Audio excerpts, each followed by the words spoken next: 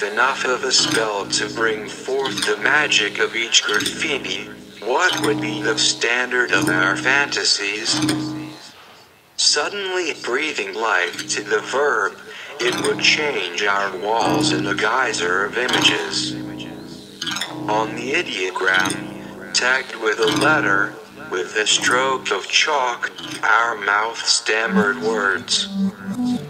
Like a shower of color, a tornado of delirious runes, chaos of syllables repaint our walls with a steady stream of onomatopoeia.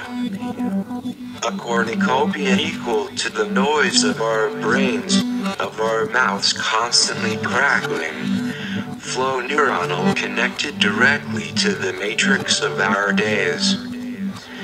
The laughter of a child talkative, birds singing on a concrete partition, on the pile of planks of a fence. The hum of the beehive to the billions of people.